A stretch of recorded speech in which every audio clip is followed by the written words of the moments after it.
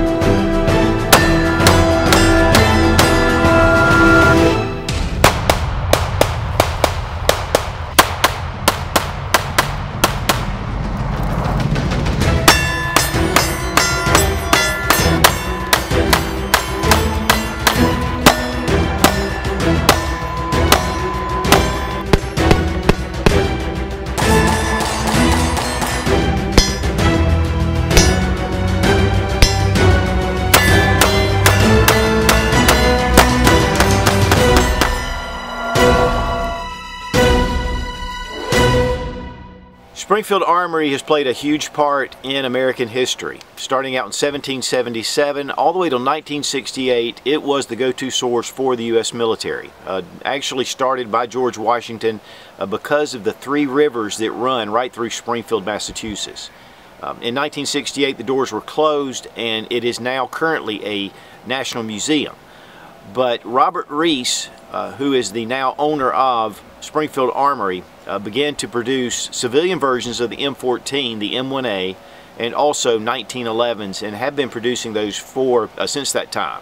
Of course, now they have brought in the XD series, which XD, XDM, and the XDS, which we're looking at today. These are made in Croatia.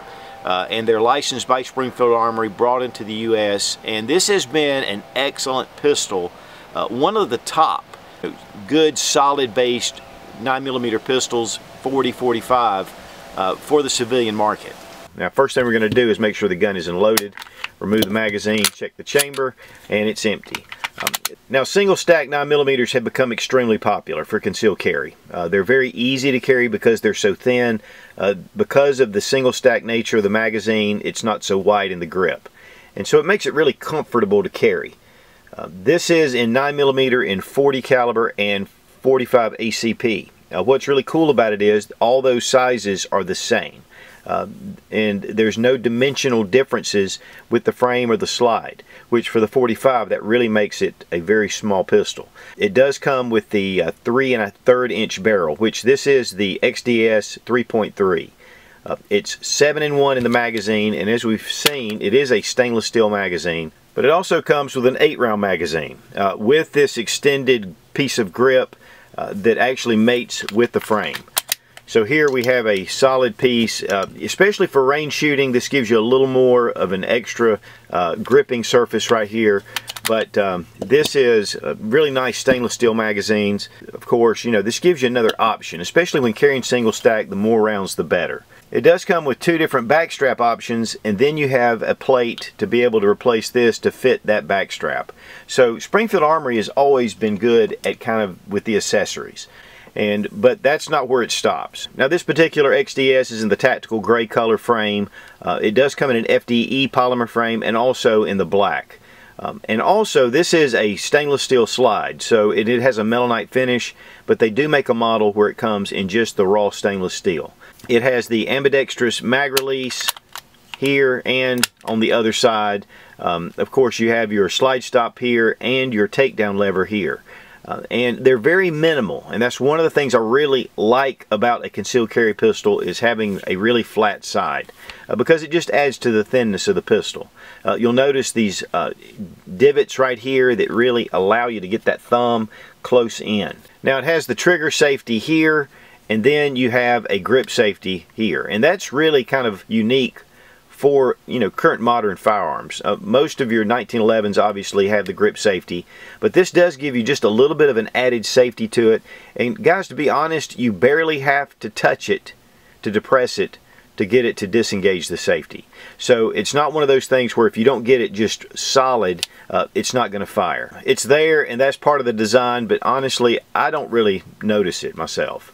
It does have an accessory rail with 1 slot, which is pretty good for, you know, subcompact concealed carry options. Now, the slide serrations are very deep, as you can see. very easy to grab, no front serrations. And then one of the things too that I really like about this pistol are the sights. Now you have 2 dots at the rear on a black background, and then we have a fiber optic sight at the front. And this is really easy to pick up. In fact, I really like these sights. You know, I like night sights on a lot of my pistols, but to be honest with you, just shooting this at the range, it was so easy to get on target.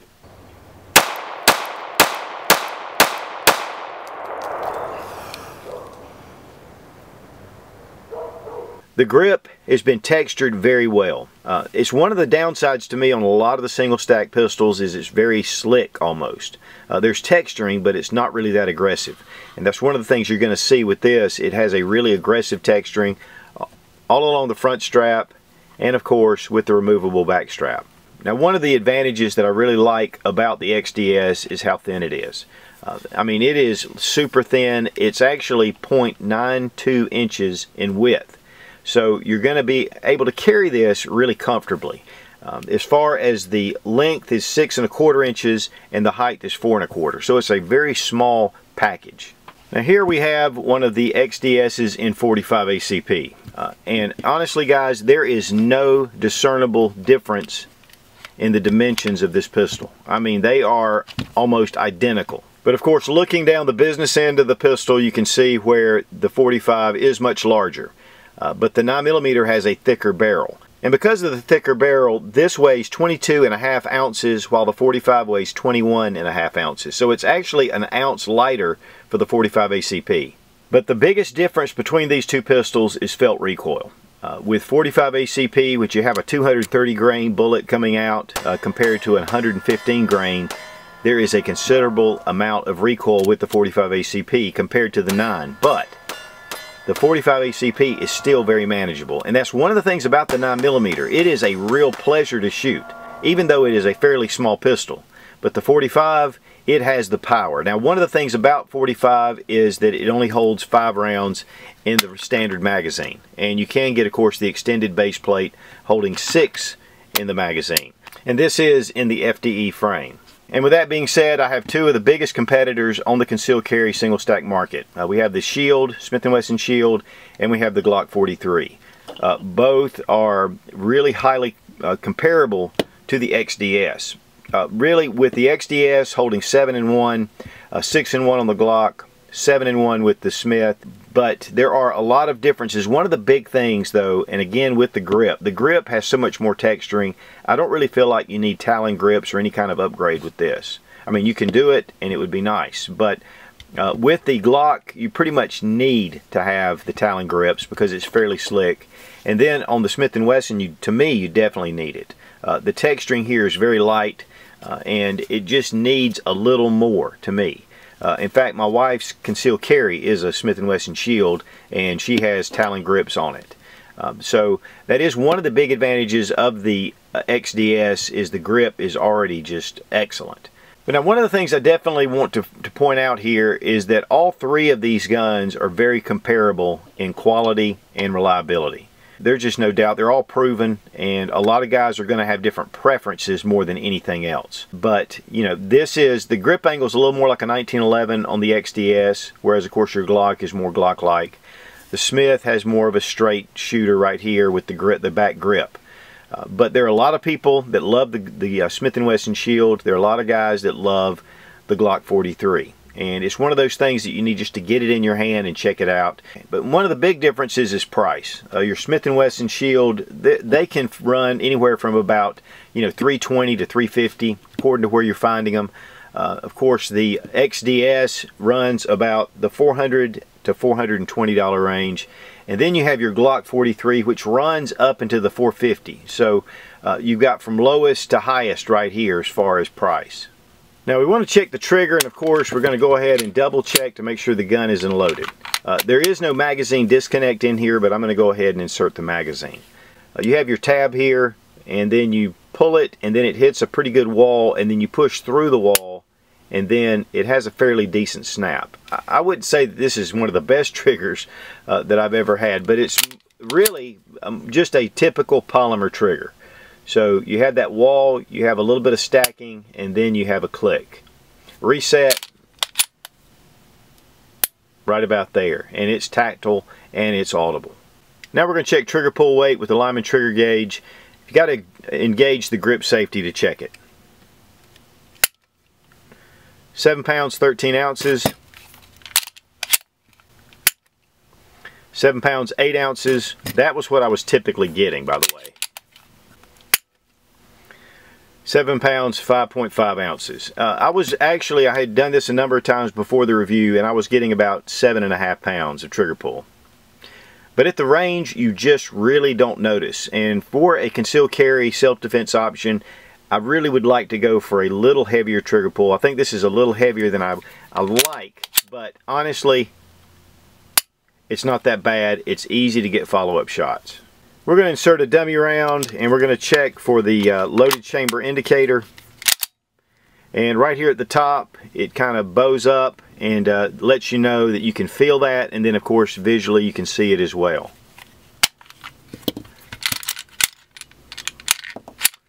Pull the round out and it's flat. So it's pretty non-obtrusive, which I like.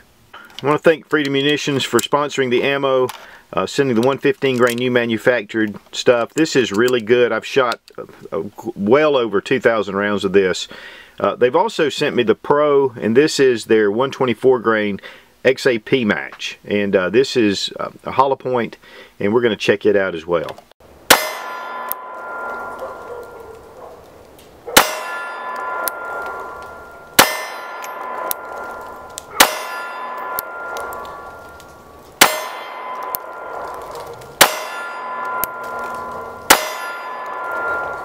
I got down here and forgot my target, so I just used this stand. I put a white dot right in the middle, 10 yards, 7 shots just right in here. Now we're going to try it with the Pro Match 124 grain and just see if we can get even better accuracy. But I am going to be standing freehand shooting, so not on the rest.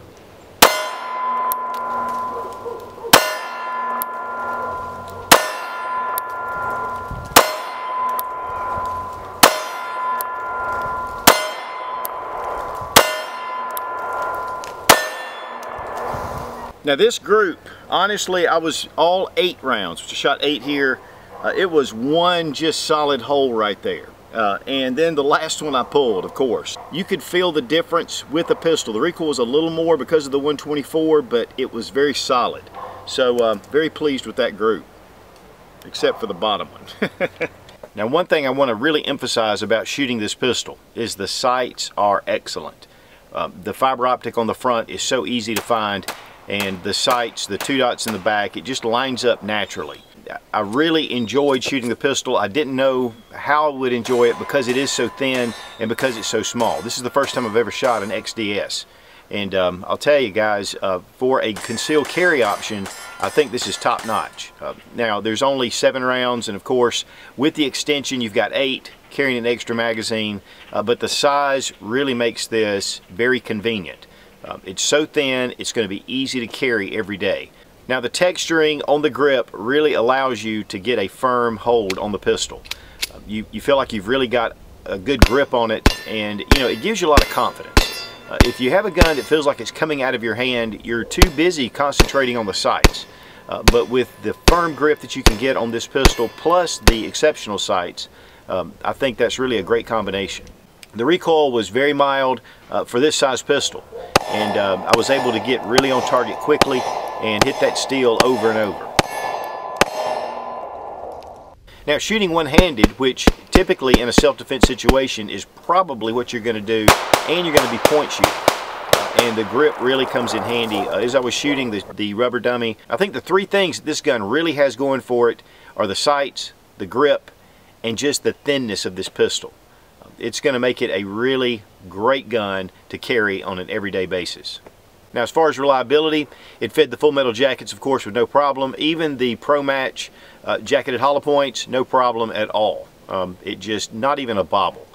We did shoot it some yesterday at the range that we were doing just some shooting. I didn't get any video of that. So this pistol is not brand new. It has been shot some, but typically I like to take them right out of the box and shoot them. Now the 45 ACP, which I pulled out just to kind of feel the difference in recoil, there was definitely a significant amount of increased recoil with the 45 ACP. But again, the grip, the sights, it just helped to align it.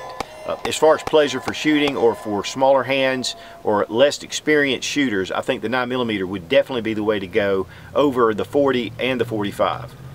But you get a lot more power with the 45, and of course with the less round count. So you have to weigh out all these options, and I think really for the 9mm, getting 8 rounds in the extended magazine is a huge plus, and even 7 in the standard mag.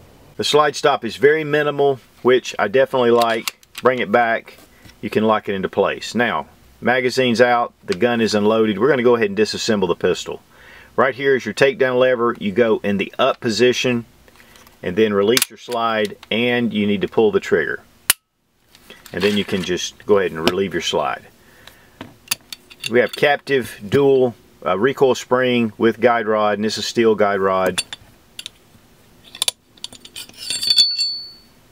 Barrel, of course, is typical Browning modified design. And as you look in here, you can see that it's very heavily inspired by the original Glock polymer design. But one thing I want to point out is the slide rails are thick. I mean, they are really solid, and front and rear. And that's all you need to do to field strip the handgun. Reverse order to reassemble. Drop in your barrel, your guide rod.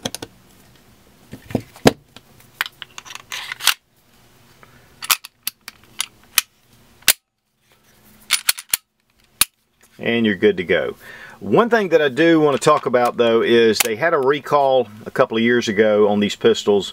One of the problems was that if you weren't gripping the grip safety and you cocked the slide back, that it wouldn't reset the trigger, and that the firing pin would be in the forward position, which could cause a accidental discharge or negligent discharge. They fixed that, and one of the ways that you can tell that is if there's a roll pin right here. This is a fixed model. So if it doesn't have that roll pin in there, you'll probably want to stay away from the pistol because it wasn't sent back under recall. Now, is it possible, I mean, under normal use to not engage the grip safety when you're pulling back your slide? And not typically, but really that could be a problem if for some reason this doesn't happen. And honestly guys, if it can go wrong, it will go wrong. So if you have a pistol that hasn't been sent back for the recall, I would definitely recommend doing it. But as far as this gun goes, we had 0 malfunctions, period. This gun just ran like a top. XDS 9 on the slide, 3.3. One thing I want to note is they do make a 4-inch version as well, which will be, of course, the 4.0. XDS on the grip, right here, Springfield Armory, USA. As far as the box goes, this has to be one of the best boxes on the market for a gun manufacturer. It is a solid box with lockdowns and a little handle. This is really, it's just a real quality box. Inside we have closed foam padding, and we have a magazine here. Magazine, of course, you have your magazine extension, and you have your back strap. Of course, all the information is in the top. You have your typical lock. We have some fiber optic rods, extra ones, and then a cleaning brush. Now, as I stated a little bit earlier, you can find these for around the $400 to $450 range, just according to what you're looking for, where you are. Also, it's a little more expensive to get the night sights. It does come with 2 magazines, again, and you get your 7-rounder and your 8-rounder with the extended base pad. If you want extra magazines, one of the best sources that I know of is gunmagwarehouse.com. I think the standard magazines are running $23.99 and the extended are $31.99. Now, as far as pros and cons of the pistol, I'm going to go with the pros first, because really this gun honestly is a pleasure to shoot.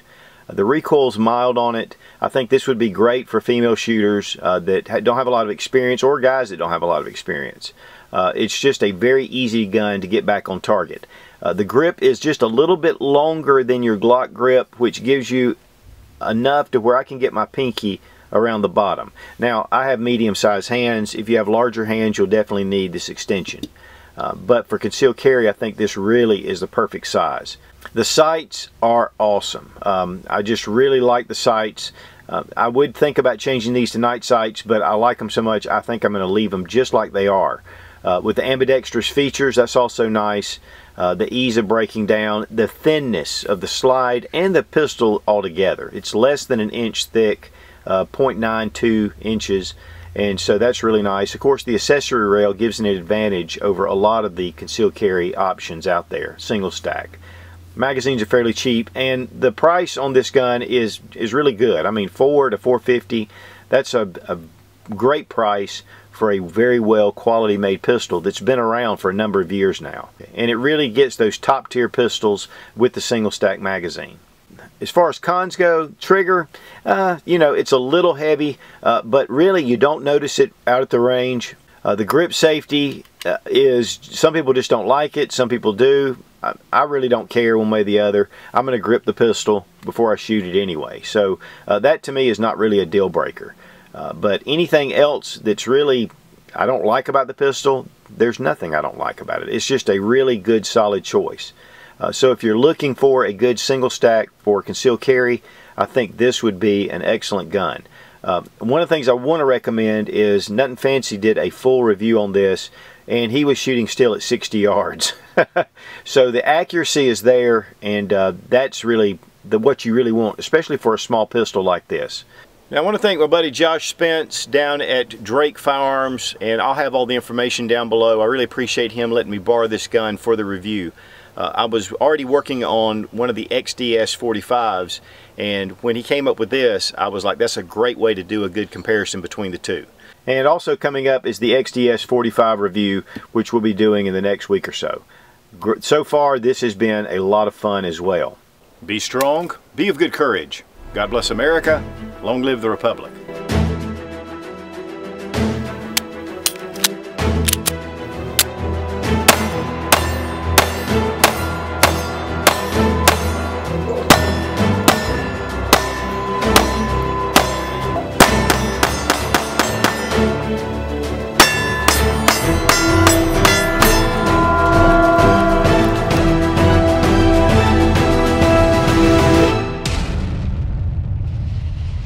And then, well, and what's really kind of cool about that is the 9mm.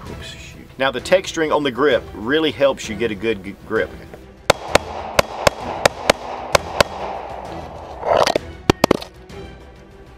And we have, of course, your typical piece of grass. Oh. Ah.